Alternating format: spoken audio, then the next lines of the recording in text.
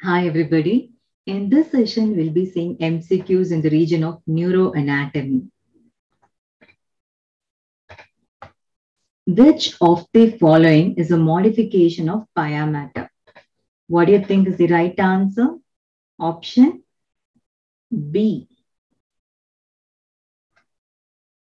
So we know that the spinal cord terminates at the level of lower border of L1. The dura mater and the arachnoid, it terminates at the level of S2. What happens to the pia mater? The pia mater, it continues below the termination of spinal cord as phylum terminale and attaches to dorsal surface of first coccygeal vertebra, right?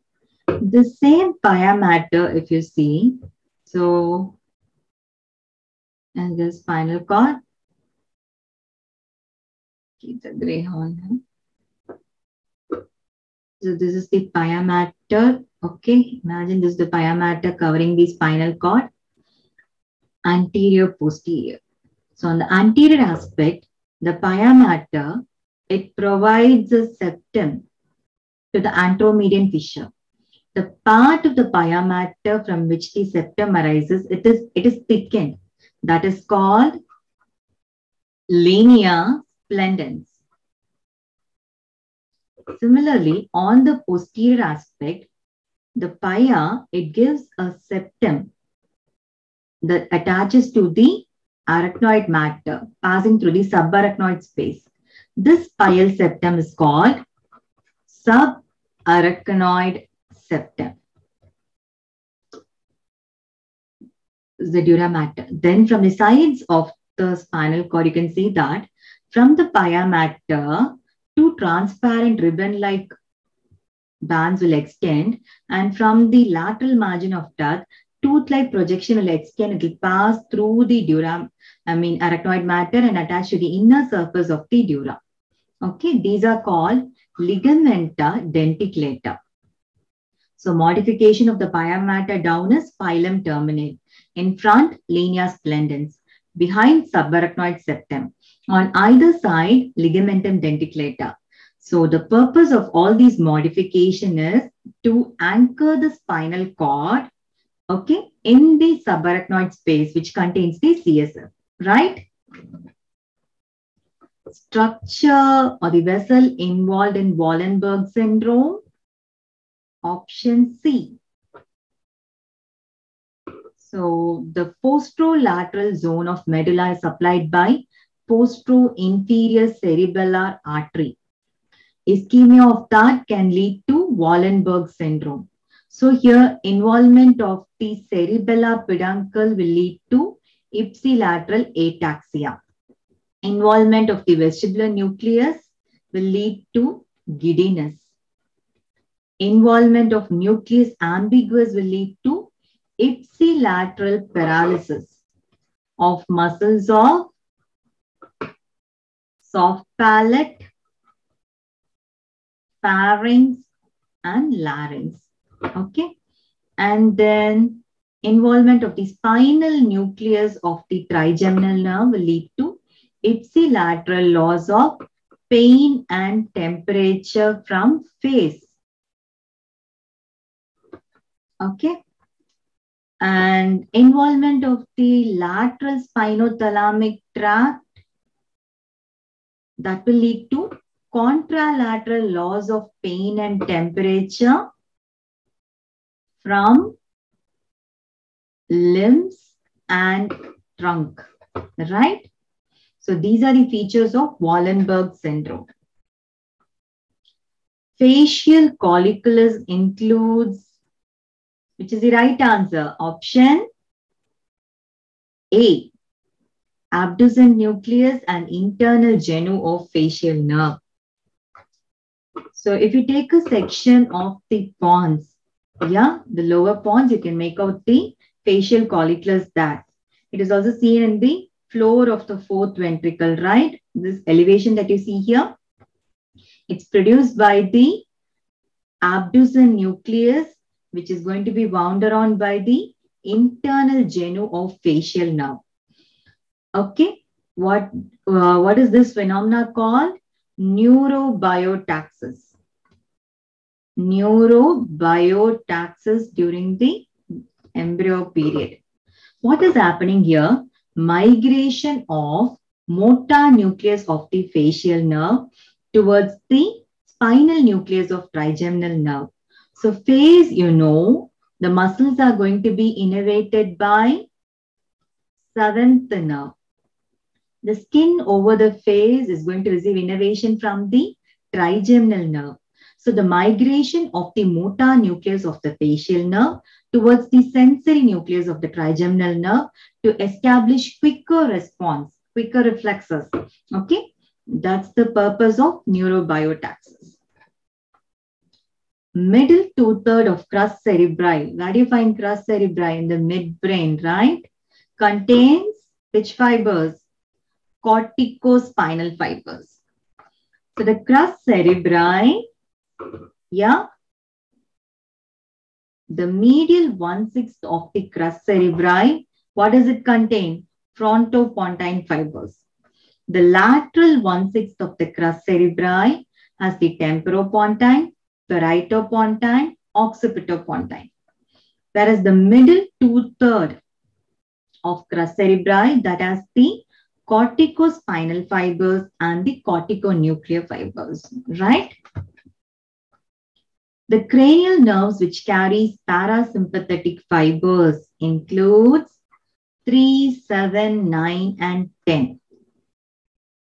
Third cranial nerve, Edinger-Westphal nucleus. Seventh cranial nerve, lacrimatory nucleus, superior salivatory nucleus. Ninth one, inferior salivatory nucleus. 10th one, dorsal nucleus of vagus. Right? So this you should remember the tip of your fingers. Cranial nerves with parasympathetic function 3, 7, 9, 10. Okay? This table available in Vishram Singh. Make sure you're thorough with it. Injury to the right hypoglossal nerve. The tip of the tongue protrudes to the same side. Okay. The genioglossus is said to be the safety muscle of tongue because it helps to protrude the tongue out. Normally, when both the genioglossus contract, it will keep the tongue in the tip of the tongue in the midline. Contraction of the right genioglossus will cause the tip of the tongue to protrude to the opposite side. So when there is paralysis of the right genioglossi, there will be protrusion of the tip of the tongue to the same side. Posterior spinocerebellar tract passes through inferior cerebellar peduncle. So there are 3 cerebellar peduncle. Do you know its name? Other names? The inferior cerebellar peduncle is also called restiform body. Middle cerebellar peduncle is called brachium pontus. Superior cerebellar peduncle is called brachium conjunctivum. Okay. Remember, there are no efferent fibers passing through the middle cerebellar peduncle. So what are the afferent fibers passing through inferior cerebellar peduncle?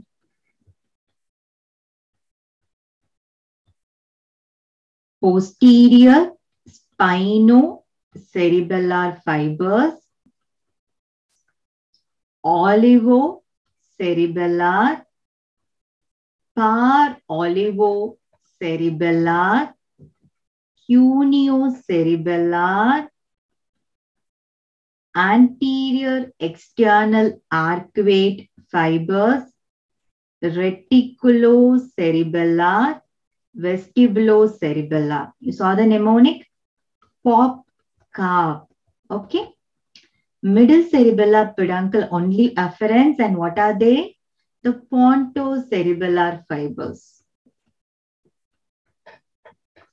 Superior cerebellar peduncle, the mnemonic is chart.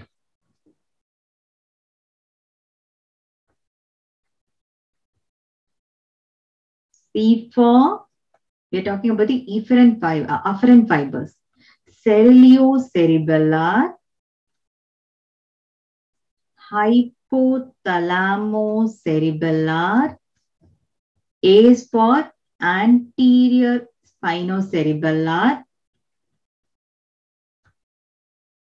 tectocerebellar, trigeminocerebellar. Okay. Most of the efferents from the cerebellum, they pass through superior cerebellar peduncle.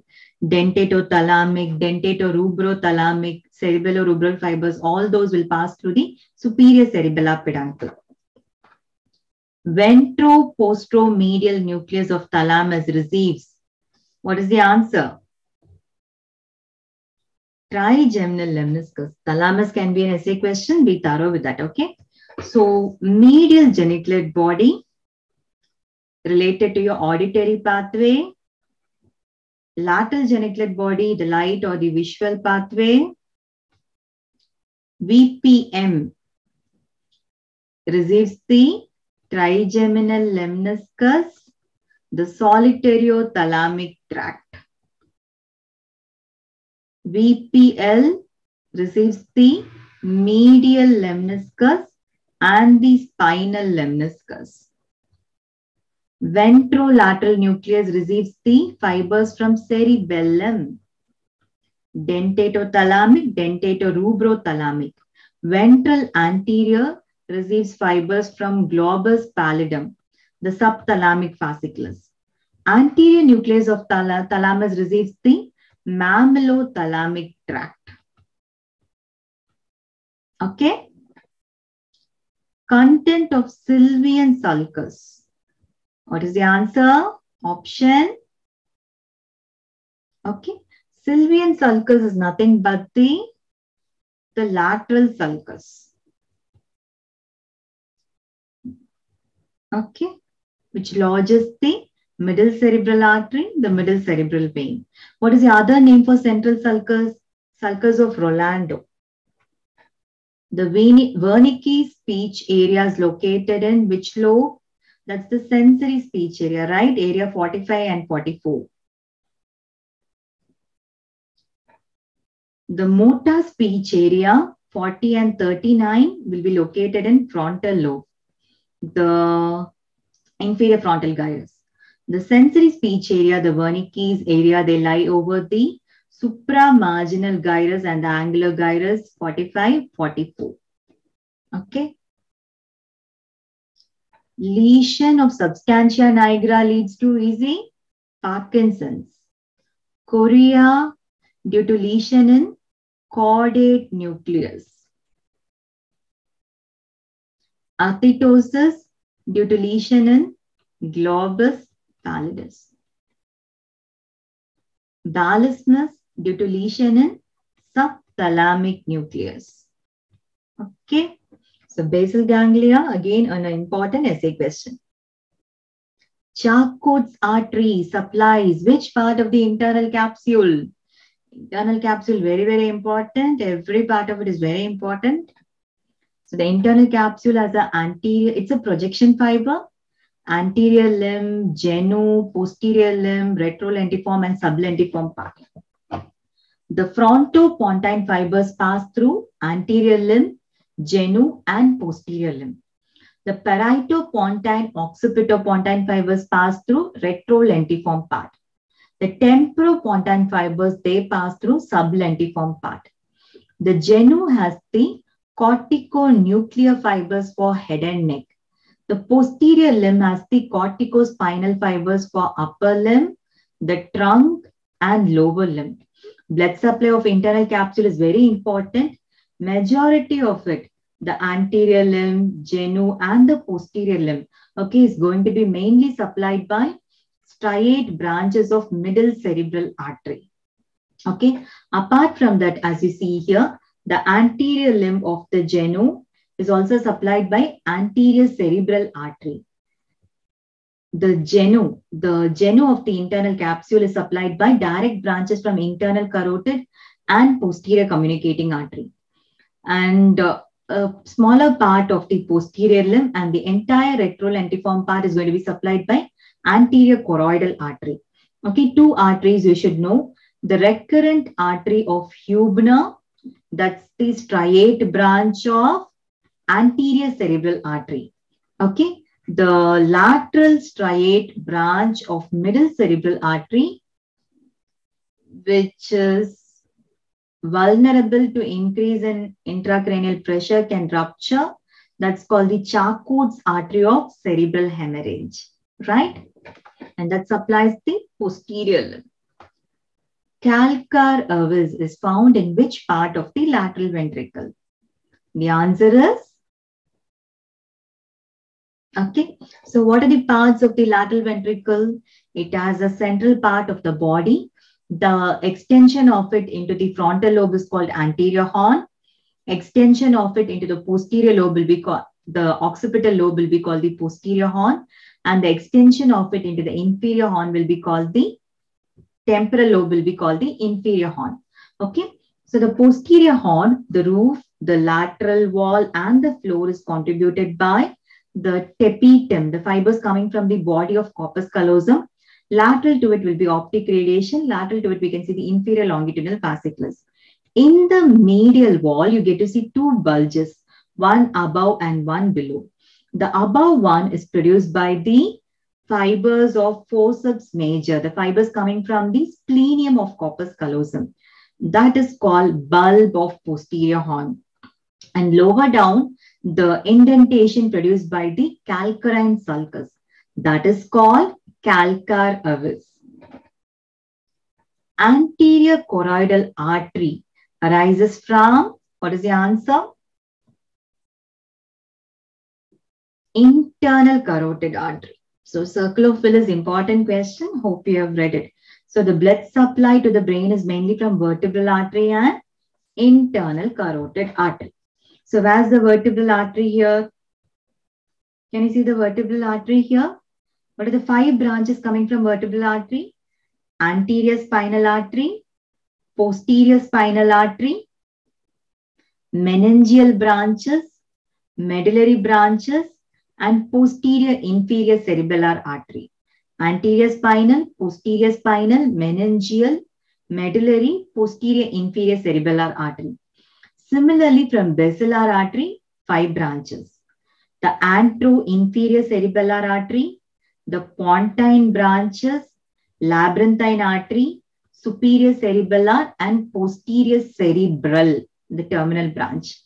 From the internal carotid, the cerebral part of internal carotid gives rise to, again, 5 branches, the ophthalmic artery, the middle cerebral, the anterior cerebral, that you see here, yes, the anterior choroidal and posterior communicating artery. Okay. So the circle of Willis is contributed by the anterior cerebral connected by the anterior communicating artery. Here the internal carotid, the posterior communicating artery, and the posterior cerebral artery. Okay. Cisterna ambience. What is it? It's a subarachnoid cistern. What is the content of cisterna ambience? Option D is the right answer. Great cerebral vein of Galen. So normally in subarachnoid space, there is some amount of CSF. In subarachnoid cisterns, there will be a pool of CSF collected. Okay. So where is cisterna ambience here? Below the splenium. This space where you can see large amount of CSF, that's called the cisterna ambience. It contains the great cerebral vein of Galen. Then this is called the cisterna magna or the cerebellomedullary cistern. In front of pons, there is cisterna pontis, which has the basilar artery. Interpeduncular fossa, the interpeduncular cistern, the content will be circle of Willis, right? Okay, guys, hope the session was useful for you. Any doubt, you can get back to me. Thank you.